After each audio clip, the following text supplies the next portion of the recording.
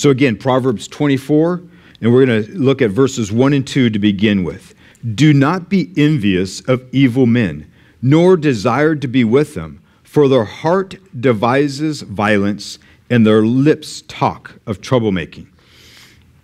Don't be envious. Now, it's easy for us in our culture to be envious of evildoers. There are people around you, maybe your neighbor, maybe a coworker, who seems or appears to get ahead because they cheat and lie and are always looking to scheme on things or take advantage of other people. But that's not to be our hearts. We're not to be enticed by that. Matter of fact, the antidote for not being envious of those who are evil is really to look at the long view.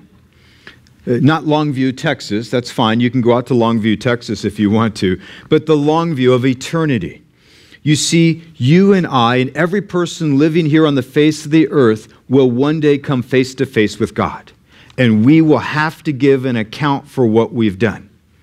As a born-again believer, I get to, and if you are a born-again believer, you get to say, Jesus, I messed up, I did all kinds of stuff, but Jesus.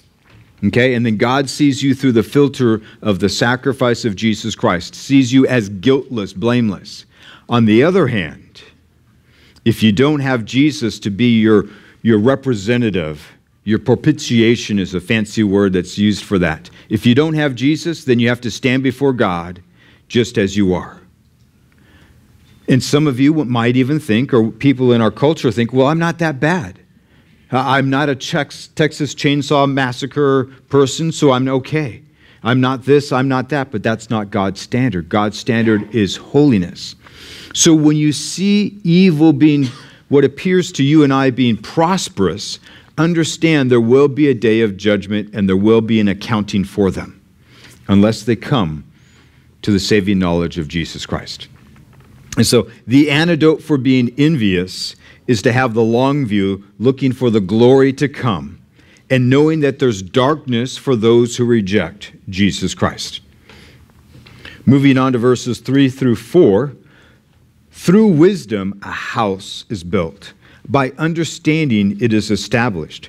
By knowledge rooms are filled with all precious, pleasant riches. Now, so we can look at wisdom. Now, remember, we've looked at wisdom, or we defined wisdom throughout the book of Proverbs as information or knowledge being able to be put into practice. Wisdom is not just knowing facts and figures, but wisdom is knowing what God says to you and then putting it into practice. And again, we're told earlier in Proverbs that the fear of the Lord is the beginning of wisdom. Now, remember, we have to define fear because oftentimes in our culture, we think of fear as somebody who's scared of something. Maybe you're scared of a roller coaster and you say, oh, that was fearful. And that's not the fear that God's talking about in the book of Proverbs. What he is talking about is an honor or respect for God. That you would live your life with the idea that I am accountable before God. And so this respect, this honor, or maybe we can bring it forward to the New Testament phraseology, because I am born again, because I've received Jesus Christ, because I've responded to the call of God, therefore I can have, that's the beginning of wisdom.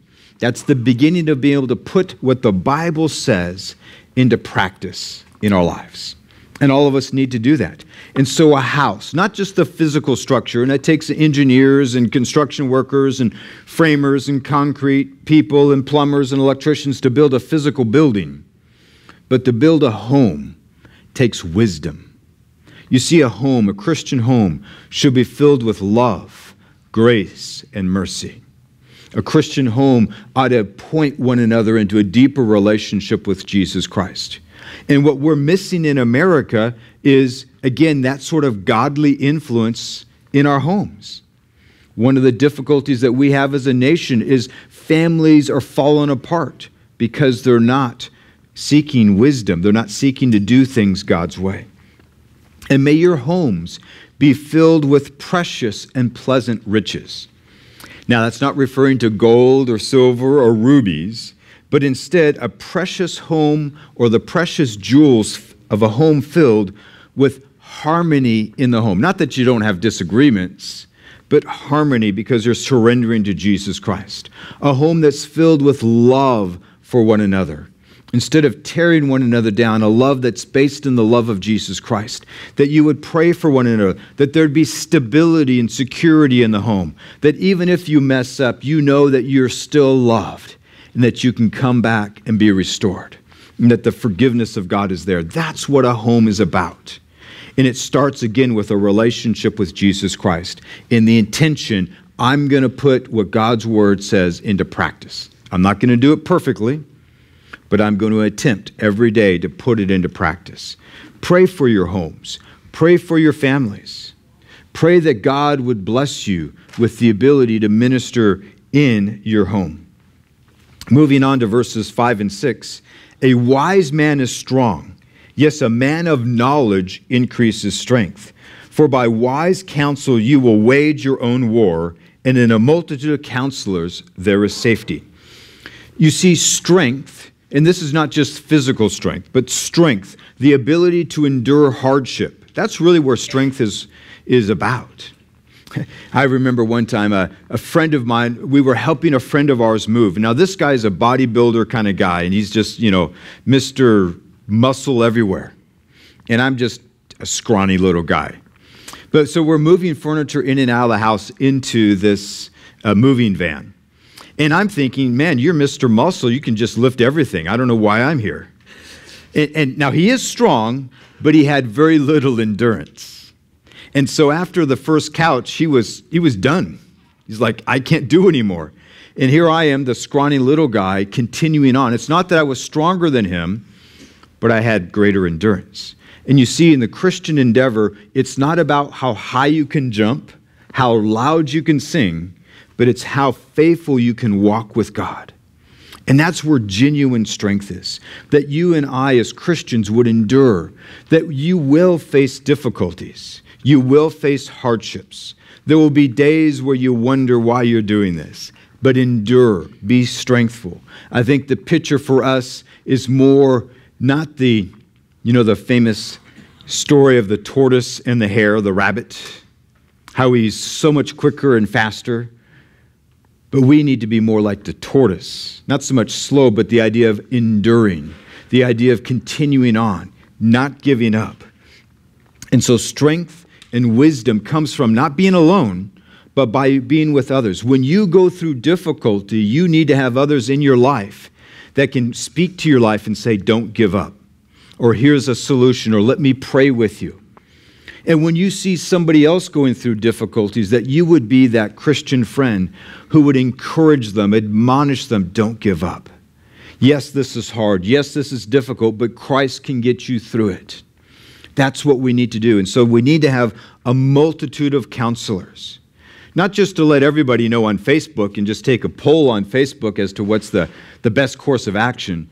But again, godly counselors that can speak into your life and encourage you to keep trusting in the Lord. So in the multitude of counselors, there's safety. When you have big decisions to make, ask for others who are godly individuals in your life. Ask them to pray for you. Ask for their advice. That the Lord would speak through a multitude of people into your life. That you would then be a person of endurance, but also make wise decisions along the way. Moving on to verses 7 through 9. Wisdom is too lofty for a fool. He does not open his mouth in the gate. He who plots to do evil will be called a schemer. The devising of foolishness is sin. The scoffer is an abomination to men. So wisdom is too lofty for the fool. Now, please don't misunderstand this. Proverbs is not saying there are some people who can't be wise. That's not what he's saying.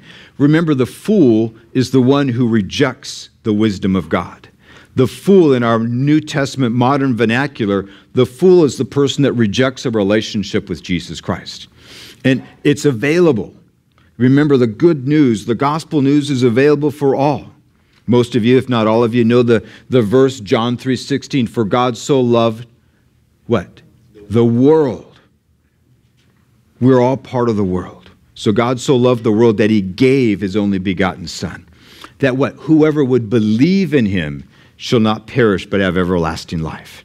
You see, again, it's an issue of faith. So it's not that, well, some people are just fools and they're just always going to be fools. No, it's about a spiritual condition. When you reject Jesus Christ, you become a fool. And when you become a fool, then you're not welcome in the place of influence, spiritual influence, which in the ancient culture was the gate. The gate to the city was where all the wise people from the town got together. That's where they interpreted the law. That's where they settled disputes. And so you'd have no place there. You see, wisdom is not out of anybody's reach. It's only out of the reach of somebody who doesn't want it. Wisdom is not out of anybody's reach. Wisdom is only out of the reach of the person that doesn't want it. And so may you and I be a person of wisdom, a person that seeks wisdom. And again, recall here, the schemer, this is the person who's devising plans. This is the person who maybe lays at night on their bed and is thinking, how can I pull one over on somebody else? It's that person that has 4 or 5 different stories or lies going on and they're trying to keep it straight. Who did I tell which part or what lie to so they won't be exposed? That's the schemer. And before the Lord, that's an abomination. Abomination is another word for saying it's extremely distasteful. Something that would turn your stomach, because that's how God views it. Verse 10, if you faint in the day of adversity, your strength is small. You see, again, strength is not measured by how many muscles you have or how loudly you can sing or how much Bible verses you know. Strength, spiritual strength, is when you face adversity and how well you do in the midst of that adversity. Now, let me give you a little clue here. All of us face adversity. Don't believe the lie that says you will never have troubles as a Christian. Because, matter of fact, Jesus promised just the opposite. Sometimes that adversity is just what we would call day-to-day living. You know, it's the adversity of life. You know, I still have this problem. I've been praying about it, and it still doesn't work. At night, I go to bed, and there's a pile of dishes in the sink. And in the morning, they're still there. I don't know what's going on. Why? Because God wants me to do the dishes. And so sometimes it's simple stuff like that. Sometimes it's financial issues, it's relationship issues, it's health issues. Sometimes it's just different adversities. But your strength is measured by your ability to endure or press forward in it in the midst of that. In sports, teams are forged by going through difficulties. If everything is easy for the team, they become lazy. And so in times of trial, in times of difficulty, we need to endeavor to double up on our courage. Our courage is not based in yourself, but it's based in Jesus Christ. You and I, as we face adversity, we need to double up on our seeking the Lord. When there's times of difficulty, there's a tendency to say, well, you know what? I'll pray a little bit less because I'm overly stressed about this thing. Or I'll read my Bible a little bit less because I just don't have time because I've got this thing going on in my life. And that's a recipe for disaster. When you find yourself overwhelmed, stressed about anything, it means you need to press in even more, to pray more, to look for God's word to be a part of your life more, to look for godly counselors, to be involved in fellowship with other Christians. In other words, you need to do more when things are hard. Unfortunately, our human tendency is when things get hard, we tend to isolate ourselves. We tend not to come to fellowships as often, or we tend not to pray as much because we're overwhelmed with life. But we need to be pressing in to know the Lord much more. So the idea here is that you and I would calmly, on a daily basis, even in the midst of a crisis, submit to Jesus Christ. That we would ask God to supply grace for the moment. Now, grace is not just that word or that prayer that you might say before a meal, but grace is asking for God's resources at Christ's expense. Grace is saying, God, I need more of you. I need more of your influence. Lord, I need you to calm my heart. Lord, I'm anxious, and Lord, would you give me peace instead of anxiety? Lord, I'm stressed out about this thing. Would you take my mind off of, we're not talking about forgetting things, but off of the stress of trying to figure out something, and would you calmly give me a greater trust and peace in you? So asking for more of God's grace in your life, because his grace is sufficient. Whatever your crisis is, God is more than able to meet that need. The problem is sometimes we play the fool and we don't lean in and trust in the Lord at that moment. So look forward, lean in to whatever the adversity is, but lean into God in the midst of that adversity. Verses 11 and 12. Deliver those who are drawn towards death. Hold back those who stumble to slaughter. You say, surely we did not know this. Does he who weighs the hearts consider it? He keeps our souls. Does he not know it? Will he not render to each man according to his deeds? In the midst of trials and difficulties, especially in danger, or you see somebody else in danger, you and I, biblically speaking, are obligated to intervene in any way that we can. We're going to recall, those of you who are familiar with your Bibles, you might remember the story of Esther. Esther was a Jewish woman who had become the queen. But she didn't tell the king of her Jewish heritage. And there was the arch enemy who wanted to slaughter all of the Jews, and he had set up this huge scheme to kill all the Jews. And Esther's uncle came to her and said, you need to intervene on behalf of the Jewish people. And she said, I'm scared. If I do that, I will be swept up in this conspiracy to kill all the Jewish people. And her uncle said, but who knows if not God elevated you to the point of being queen for just a time like this. And she in faith interceded. If you recall, she said, if I go into, please pray for me, because when I go into the throne room for the king, because he hasn't invited me, if he doesn't extend the scepter to me, he's going to kill me. And remember, she had just replaced another queen who had been killed. Her life was on the line. But she in faith interceded, and God gave her tremendous wisdom. If you recall the story, she invited the king and the henchmen who had plotted against all the Jews over for a meal, and then invited them a second time, and then she sort of revealed what was going on. God gave her great wisdom and also courage. And so we need to intervene in other people's lives. Maybe you find out that somebody has an unplanned pregnancy and they're considering an abortion. Instead of just saying, oh, I'm sorry for that, you ought to intervene and point them to a place like the Pregnancy Resource Center so that they can have the information for them. We have that Harvest Crusade coming up this summer. You have friends, you have family members who don't know Jesus Christ. Don't just simply pray for them. I want you to pray for them. It starts with prayer, but invite them. But don't wait for just June 10th. Invite them now. Share with them now. I mean, God is a great God. He can save their souls before June 10th. He can save their souls afterwards. But we ought to have this burden that somebody else is in danger. If any of you saw a little child wandering along the side of the road, I hope you would stop and pull the child out of the road. Even though you don't know the child, you don't know what's going on, but you know the child is in danger. I was at another church this weekend with a pastor leaders conference. There was a little boy, probably about 3 years old, and somebody had opened the door and he started to wander off like 3-year-olds do. And there was about 4 adults there, and all of them stopped and said, no, wait. I don't know who your mommy or your daddy is, but you need to wait for them. You can't go out in the parking lot by yourself. And that's what we all are called to do, not only physically, but then also spiritually. May we be people who are in the business of rescuing people's souls. When you see somebody that is going through a struggle, would you stop and pray for them? Let them know they're not alone in it. Let them know that God is able to rescue them. We serve a God who knows all things. And many times he gives you information about something so that you can be his hands and feet in the midst of that. So be available.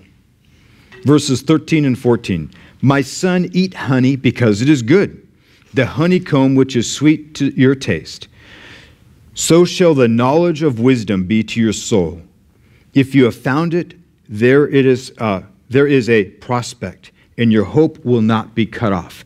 Honey is sweet, and honey, especially in the ancient times and even today, was used because it not only was a natural sweetener, but it has medicinal purposes to it. Even today, those of you who struggle with allergies, if you get a local honey developed from the local flowers and stuff, it helps you with your allergies and so forth and so on.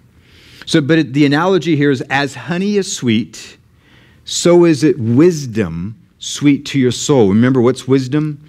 Putting God's word into practice. How do we put God's word into practice? It starts with a relationship with Jesus Christ. And so let that be sweet to your soul. Just like if you have a cup of tea or something else and you want some honey or something sweet and you desire it. I know there's some desserts on that dessert table. I'm sure some of them look fabulous, and I know all of them taste sweet.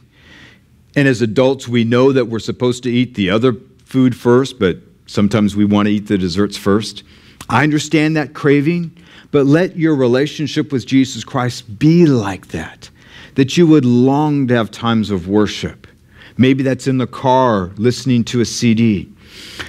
May you have times of devotional time with you and Jesus, and let it be sweet to your soul. Moving on to verses 15 and 16. Do not lie in wait, O wicked man, against the dwelling of the righteous. Do not plunder his resting place. For a righteous man may fall 7 times and rise again, but the wicked shall fall by calamity. I just want to camp on this idea here of the righteous man may fall 7 times. I'm a man who has fallen many, many different times in my walk with Christ. Too many times, much more than 7 that I would want to ever admit. But here's the thing. You will also fail. But here's the thing. We need to keep pressing in to know Jesus. If you have failed this past week, ask God to forgive you, get back up, and keep pursuing Christ. Because we all do fail until the time that we're home with heaven. We're not perfect saints. We're saints that are in this process of being made more and more like Jesus. So when you fail, own up to it, but then press on. Don't allow Satan to just sort of consume you with guilt, consume you with a condemnation. The guilt that comes from the Holy Spirit should lead us directly to repentance that says, Jesus, I messed up. If you've messed up in front of somebody else, I messed up. I'm sorry. I said the wrong thing. I did the wrong thing. Please forgive me. But if you will persevere, if you will endure, if you will keep getting up and continue to pursue Christ, then guess what? You are counted as a righteous man or woman. Not because you're perfect, but because your faith and trust is in Jesus Christ, and because through and in Jesus Christ, you're not giving up. Don't give up. Verse 17 and 18. Do not rejoice when your enemy falls. Do not let your heart be glad when he stumbles, lest the Lord see it and it displease him. He turn away his wrath from him. It's hard as a human being when you see evil going on in the world and then you see them sort of get theirs. It's hard not to rejoice at that. It's hard not to take joy in the fact that somebody else has some calamity in their life. But remember this, we're to let that be God's business, and we're to let God do it. Here's the interesting thing in Proverbs, it seems to indicate here that if you or I rejoice too much over the calamity that an evil person endures, God's going to take that calamity away because we've made fun of them. So if you really want the evil person to get their calamity, don't be happy about it. Nor should we be happy about it.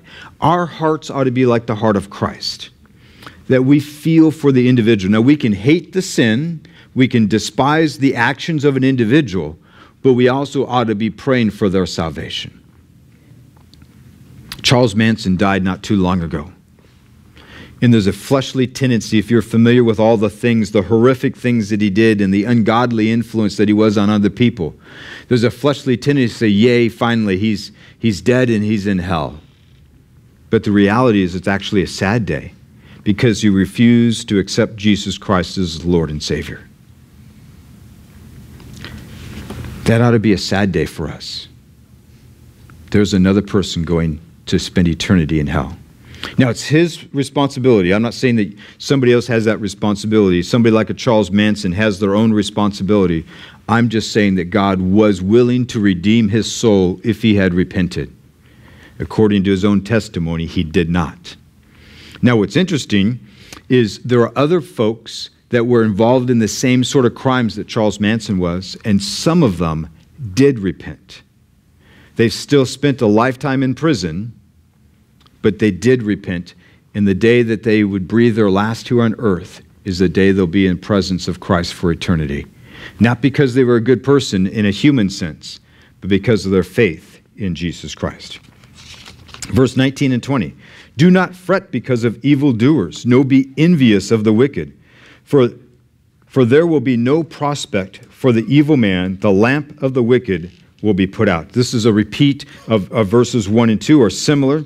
But the idea here of do not fret really is sort of too mild when you compare it to the original language. It's not fret in the sense of like we get worried about, oh no, am I going to get green lights all the way to work today or not? But it's much more of do not be infuriated over evildoers. Don't allow that evil. When you read the news, and sometimes it's despicable the things that you read about. And not too long ago, we read about things that ISIS was doing to Christians in the Middle East. People being put into cages and then lit on fire. People being put into cages and lowered into water to be drowned. That's despicable. But don't let yourself be infuriated where then it becomes only an emotional response. Pray. Pray for those who are doing the atrocities. Pray for those who are suffering under those atrocities. So the idea here is do not be infuriated in the sense of simply being mad and frustrated with them. Instead, continue to pray and seek the Lord. Verse 21, my son, fear the Lord and the king. Do not associate with those given to change, for their calamity will rise suddenly. Who knows the ruin those two can bring? Fear the Lord and the king. Now, in America, we don't have a king. So does that mean that this verse doesn't apply to us? No, it certainly does. We are to respect the government. Whether we like the government or not is really irregardless. I understand that there are times that we don't like the decisions our government makes, whether it be local city things or state level stuff or national things. But remember, earthly rulers, this is Paul writing in the book of Romans. He was writing under Roman occupation, and he said earthly leaders or earthly rulers deserve our respect and our honor. If you don't like your mayor, you don't like your city council people, pray for them. Pray for them. And when you're given the opportunity to vote, vote for the most godly candidate that you can find. Don't just blow it off like so many people do. Take your civic responsibility seriously. Investigate. Don't just listen to the things on the news or the flyers that they send you in the mail. Investigate a little bit further. Find out who is. Now, I'm serious. There is no perfect candidate out there because each man, each woman is a human being and they're all prone to have their flaws. I'm simply saying pick the one that is most godly to be your representative. But you have to investigate. You have to invest some energy into it. If you don't vote, in my book, I don't think you have a reason to complain. You know, many people complain about this thing or that thing, but you ask them if they voted in the last election and they say, well, no. Well, then I'm sorry, you had your opportunity. So I'm just encouraging you that we do respect those in governmental authority over us, whether it be police officers, mayors, congressmen. Respect the office, even if we may disagree vehemently with some of their decisions. Pray for them. And when we're given the opportunity to vote, vote for the most godly. Verse 23, these things also belong to the wise. It is not good to show partiality in judgment. He who says to the wicked, you are righteous, him the people will curse, nations will abhor him, but those who rebuke the wicked will have delight, and a good blessing will come upon them. Here's the concept here. whether it's in a formal court setting or in our daily interactions, never make a judgment based on partiality. Don't just think that because somebody is blonde-haired, they're always liars, okay? Don't just think because somebody it comes from this side of town that they're always thieves. Instead, look at each one individually. In the court systems, that's how it's supposed to be. But same thing in our lives, that we would not show partiality based on skin color or ethnicity or where they live or their level of education. May we look at them as individuals. Verse 26, he who gives a right answer kisses the lips. Now, that might sound like a strange kind of thing to say, but the idea here is those that give a right answer at the right time. It's an affectionate thing to do for somebody else. Now, this is not a thing to go make out with everybody that you find on the street corner, but it's the idea of a proper response, a proper answer in the midst of difficulty or the situation is like being the most loving person that you can be. Sometimes giving that answer means you have to tell them the truth. It might mean that you have to tell them that they've got a bunch of stuff in their teeth and they may not like hearing it. But it's loving, it's compassionate to say, okay, you've got something on your face here. Let's take care of that. That sort of idea.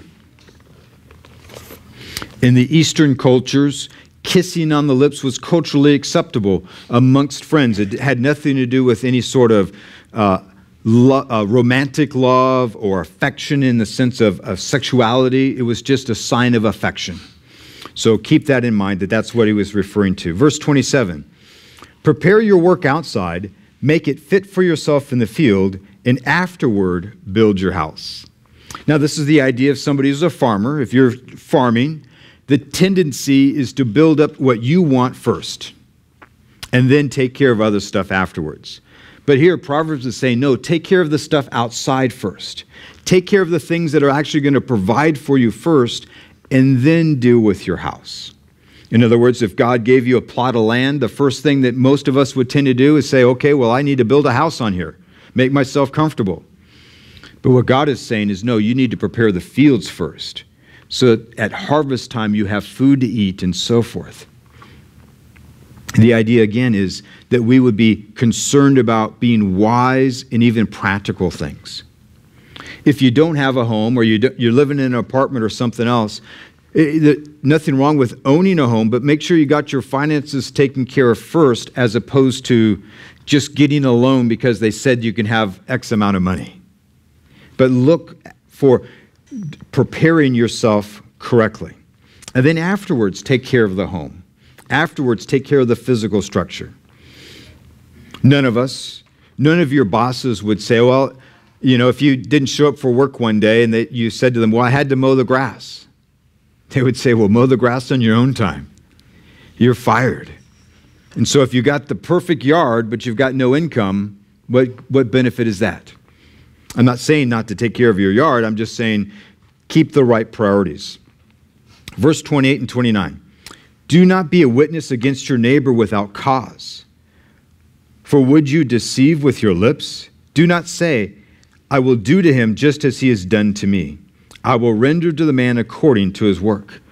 Don't be vindictive, in other words. Just because your neighbor flips you off every time you try to wave at them doesn't give you an excuse to flip them off. And then don't falsely bring accusations against your neighbor. Speak the truth, but we're called to speak the truth in love. Over in Thessalonians chapter 5, it tells us this. See that no one renders evil for evil to anyone, but always pursue what is good, both in yourself and for all. This is God's instructions to us. We're not to be that vindictive neighbor. I know in the flesh sometimes we want to be that way. Or that coworker. The coworker that's always telling, cutting you down, or that coworker that's always trying to take credit for work or discrediting your work. And there's a fleshly tendency to get one back on them. Instead, may our lips and our actions not return evil for evil, but instead may we pursue good and literally build others up. Verses 30 through 34, I went to the field of a lazy man, by the vineyard of a man devoid of understanding, and there it was, all overgrown with thorns. Its surface was covered with nettles. Its stone wall was broken down. When I saw it, I understood well. I looked on it and received instruction. So this is criticism against those who are not willing to be diligent, or they're more lazy. And what's their excuse? A little sleep, a little slumber, a little folding of the hands to rest. So shall your poverty come like a prowler, and your need like an armed man. If you and I are not diligent in our own personal spiritual journeys, our own personal walks with the Lord, if we're not diligent in just practical things, in other words, I was teasing about mowing the lawns. I can tell you this, it's much easier to mow it when it's a little high instead of a foot high. And there's a tendency in our flesh to say, well, I'll just do that tomorrow. I'll take care of that later. Especially when it comes to our spiritual walk, our spiritual journey. It's easy for us to say, well, I went to church last week, so I won't come this week. Or I prayed, last week, so I won't pray this week. I went, I'm interested in going to the women's study, but I went 2 weeks in a row, so I'll just kind of back off. I'm a little bit tired this week. I understand fatigue. I'm not talking about fatigue. I'm talking about this laziness that any of us can have. This idea of a little sleep, a little slumber, is the lazy individual rationalizes their neglect of what their responsibilities are. If you live in a home, you live in a neighborhood of some sort, you have a responsibility to mow your grass. Spiritually, as a Christian, we have a responsibility to cultivate our relationship with the Lord. Don't allow excuses to get in that way. There really is no excuse, because you can pray anywhere. You can pray in the shower, you can pray in the car, you can pray in the parking lot before work, after work. You can pray in your lunch break. We can pray anywhere. We oftentimes just allow ourselves to be distracted with other things. That's why something like this, those prayer cards for the Harvest America, are helpful, but it doesn't help if you just stick it in the back seat of your car and don't see it until next Sunday. It doesn't help if you stick it in your Bible, but you don't open your Bible until next Sunday. Put it someplace where you'll remember.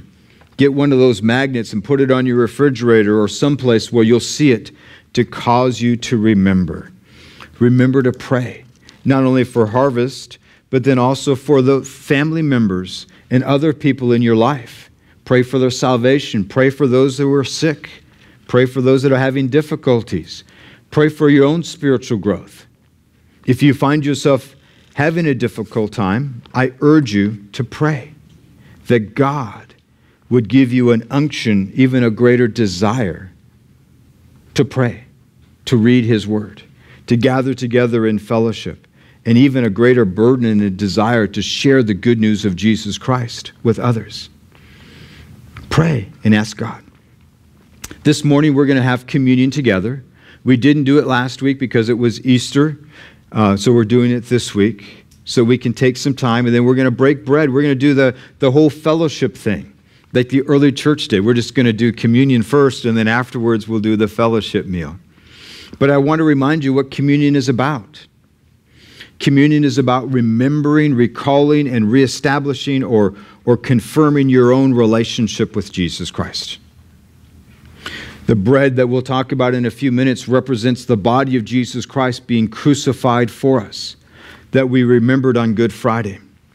The blood, the little cup, represents the blood of Jesus Christ, this new covenant relationship about God empowering us to live for Him. Now, it's a reminders of those things. But before the elements are passed out, I just want to ask you, where are you at in your relationship with Jesus Christ? Is it just a fairy tale to you? Or is Jesus Christ real in the depth of your heart? Is it just a religious activity? Or is it something significant to you personally? I want to urge you that if there's anything amiss between you and God, that you would take the next few moments and literally in the depth of your heart, the quietness of your own heart and mind, say, Jesus, forgive me for, you fill in the blank. I ran over grandmother yesterday. Please forgive me for that. Or whatever else it might be. Lord, forgive me. Create in me a clean heart. Lord, renew a right spirit within me. And if this morning, if you're not a believer in Jesus Christ, or if you've been wandering and drifting away, I urge you in the next few moments to pray and ask God to renew, again, that right spirit. Don't take communion as just a religious thing. Just because we as a church have said, okay, we're having communion today, doesn't mean that you should just take it without consideration. Consider it. Understand it. It is much more than just a little bit of grape juice and a cracker. It represents our relationship with Jesus Christ. When Jesus died on that cross a little over 2,000 years ago, being a holy, perfect man, fully God, and he willingly took on the guilt of my sin and your sin. And not only that, to forgive us of our sin, but then also through the resurrection and the ascension of Jesus Christ, to empower us to live for him. Don't buy into the lies of Satan that says you just can't be this or that. God can purify your heart. God can renew your mind. God can change the way that you behave. But you got to ask him and let him. Don't be the fool that in stubbornness says, I don't care what God says, I'm going to do it my own way.